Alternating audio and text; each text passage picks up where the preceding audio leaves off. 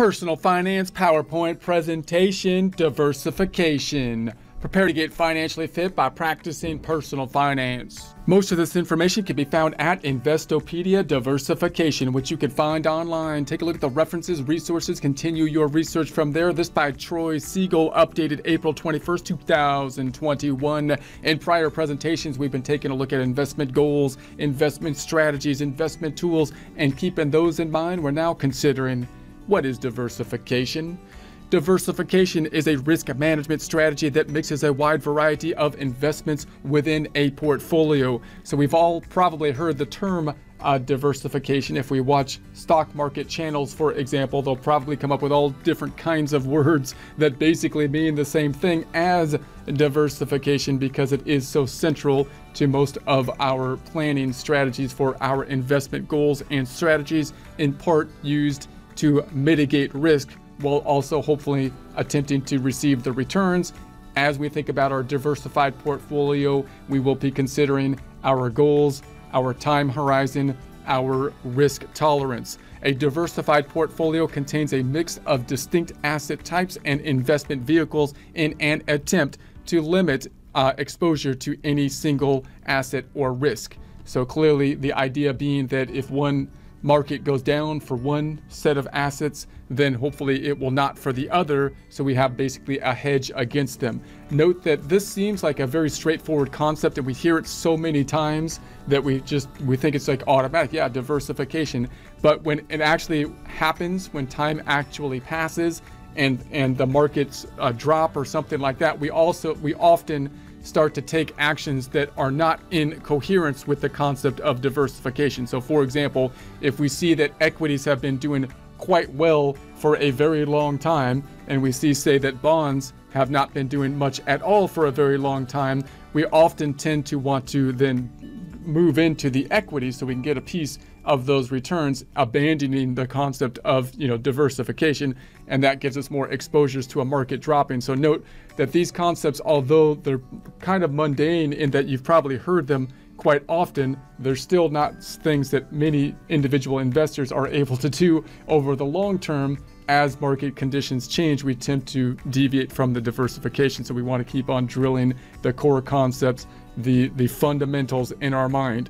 So the rationale behind this technique is that a portfolio constructed of different kinds of assets will, on average, yield higher long-term returns and lower the risk of any individual holding or security. So again, as time passes, you might be saying, hey, equities are doing great, and I've got all this money that's over here in the bonds, right? What is going on here? If I just put it all into the equities, then I might be better, or vice versa, just depending on the market conditions, if market conditions are going down. But then of course, whenever those market conditions change, which nobody really knows, no matter what, we hear on the pundits saying, then we might not be positioned to deal with any kind of changes in the market. Whereas if you're diversified, you're basically saying, I know that I don't know. You've got the power of Socrates, right? Didn't he said something like, well, at least I know that I don't know what's going on, so I'm going to be diversified. So portfolio holdings can be diversified not just across asset classes, but also within classes by investing in foreign markets as well as domestic markets. The idea is that the positive performance of one area of the portfolio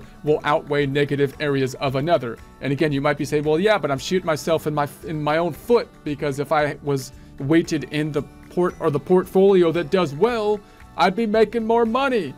But the problem is you don't know which one's going to do well forever. That's why you need the diversification, which hopefully is going to be the thing that saves you over the long term. So the basics of diversification: studies and mathematical models have shown that maintaining a well-diversified portfolio of 25 to 30 stock yields the most cost-effective level of risk reduction. That investing in more securities generates further diversification benefits, albeit at drastically smaller rate.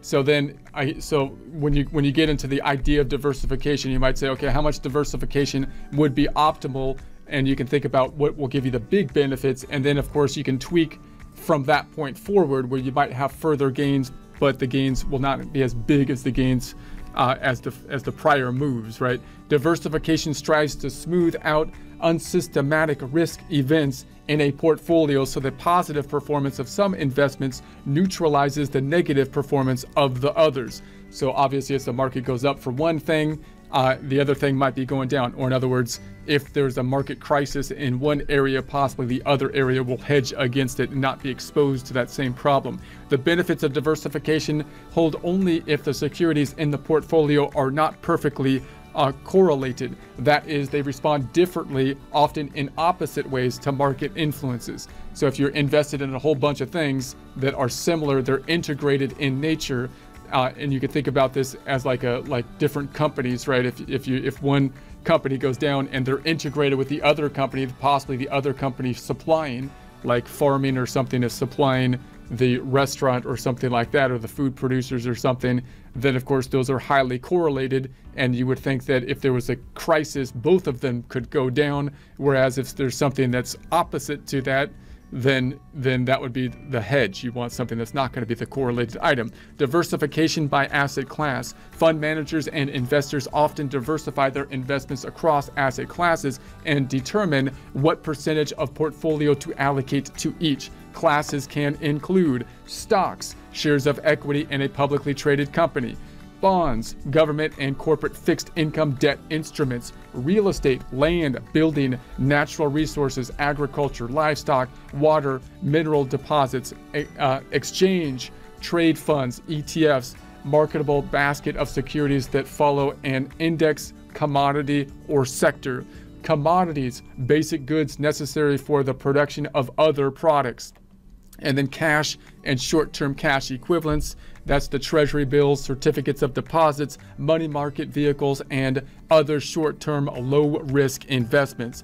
So they will then diversify among investments within the assets classes, such as selecting stocks from various sectors that tend to have low return correlation, or by choosing stocks with different market capitalization. In the case of bonds, investors can select from investment-grade corporate bonds, U.S. Treasury bonds, stock and municipal bonds, high-yield bonds, and others. So foreign diversification. Investors can reap further diversification benefits by investing in foreign securities because they tend to be less closely correlated with domestic ones. So then we can go outside to the foreign investing, which can be a little bit more difficult given the structure of publicly traded companies and so on, for example. But it's becoming more and more doable, which is nice. So for example, forces depressing the U.S. economy may not affect Japan's economy in the same way. So note that more and more people have been arguing that it's a global economy, and we have been going more towards a global economy with these supply chains that actually run across the entire world and so on, just in time kind of management strategies that are dependent upon those kind of things. But recently, with the whole COVID pandemic, it looks like more and more people are decoupling a bit from that whole global supply chain concept, given the fact that they're seeing that the risk of a disruption in that supply chain can be quite costly. So at this point, you might see a little bit less of that, and therefore exposure to other areas could be exposure that's not correlated more and more so. In any case, therefore, holding Japanese stocks gives an investor a small cushion of protection against losses during an American economic slowdown. Diversification and the retail investor. So time and budget constraints can make it difficult for non-institutional investors, i.e. individuals, to create an adequately diversified portfolio. So everybody's heard this concept of diversification. Again, the question really comes into, well, how exactly do I diversify? You know, it seems like a very complex kind of structure. How can I basically simplify this and put a system in place that would be appropriate for my individual investments? So this challenge is a key reason why mutual funds are so popular with retail investors. Clearly, the concept of mutual funds that we've talked about in prior presentations, allowing us to pool money into a fund that then can be used to diversify in some way, is a key component for most investors. Buying shares in a mutual fund offers an expensive way to diversify investments. While mutual funds provide diversification across various asset classes, exchange-traded funds, ETFs, afford investor access to narrow markets such as commodities and international plays that would ordinarily be difficult to access. An individual with a $100,000 portfolio can spread the investment among ETFs with no overlap. Disadvantages of diversification. So everything has its pros, it's got its cons. Reduced risk, a volatility buffer. The pluses of diversification are many. However, there are drawbacks too. The more holdings a portfolio has, the more time consuming it can be to manage. So obviously, if this comes into, okay, how am I practically going to do this? If I'm going to diversify on my own using individual stocks, that's going to be quite time and a lot of time taken up. If I use mutual funds, that might be a little bit easier. But mutual funds can still be quite confusing depending on how I'm setting up the mutual funds. I might have a targeted mutual fund that basically does some of this diversification for me, which would be the most simplified kind of way to do it. And it really depends upon your level of sophisticity in investing and what your particular goals are and how much you want to be kind of participating and adjusting what is going on. So, and more expensive, since buying and selling many different holdings incur more transaction fees and brokerage commissions. So most people can't just buy and sell individual stocks, because if they're paying a broker for those individual transactions, it will be quite expensive oftentimes. More fundamentally, diversification's spreading out a strategy works both ways, lessening both the risk and the reward. So this is where people start to say, hey, I'm diversified, but this is horrible. I'm shooting myself in the foot. Equities are crushing it, and I got like 30% of my portfolio in bonds, which are doing nothing. And again, so that's the hard part, because the diversification should be a strategy that over time will be most beneficial, given the fact that at some point, especially if you're saving for the long term like retirement, there will be ups and downs. So you would think that having a diversified portfolio would be good. But in the good times, you're going to be saying, I want my money in the equities where it's crushing it. And in the bad times, you would think, I want my money in the safe place like bonds and so on. So I'm not losing money in the system as the stocks go down. But we can't guess those things, right? That's the point. We don't really know what's going to happen. So therefore, we default to I know I don't know, so I diversify. So say you've invested $120,000 equally among 6 stocks, and one stock doubles in value. Your original $20,000 stake is now worth $40,000. You've made a lot, sure, but not as much as if your entire $120,000 had been invested in that one company. So you oftentimes, when we see these gains, we're like, well, that's okay, but what if I had my whole $120,000 there? I'd be like way better off, right? But you didn't know that was going to go up like that, right? So by protecting you on the downside, diversification limits you on the upside, at least in the short term. Over the long term, diversified portfolios do tend to post higher returns.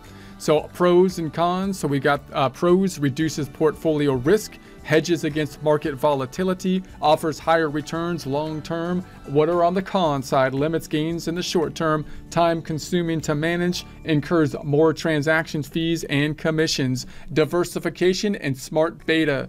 Smart beta strategies offer diversification by tracking underlying indices, but do not necessarily weigh stocks according to their market cap. ETF managers further screen equity issues on fundamentals and rebalance portfolios according to objective analysis and not just company size. While smart beta portfolios are unmanaged, the primary goal becomes outperformance of the index itself. So now we get into this whole idea of how much management should you be paying for example, or should you basically be reliant more on the indexes, which are trying to measure kind of market performance more in general using basically averages. For example, as of March 2019, the iShares Edge MSCI USA Quality Factor ETF holds 125 large and mid-cap U.S. stocks. By focusing on return on equity, OE, debt to equity, DE ratio, and not solely market cap, the ETF has returned 90.49% cumulatively since its inception in July 2013. A similar investment in the S&P 500 index grew by 66.33%. Real-world example: say an aggressive investor who can assume a higher level of risk wishes to construct a portfolio composed of Japanese equities, Australian bonds, and cotton futures. So he can purchase stakes in the iShares MSCI Japan ETF, the Vanguard Australian Government Bond Index ETF, and the iPath Bloomberg Cotton Sub-Index Total Return, the ETF, for example. With this mix of ETF shares, due to the specific qualifications of the targeted asset classes and the transparency of the holdings, the investor ensures true diversification in their holding. Also, with different correlations or responses to outside forces among the securities, they can slightly lessen their risk exposure. For related reading, see the importance of diversification.